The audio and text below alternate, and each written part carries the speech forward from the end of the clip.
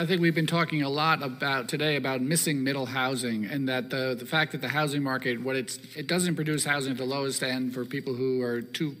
have incomes too low to afford housing, but we need more housing in the middle, that people who are making a decent living but the market still can't provide it. I think there's ways in which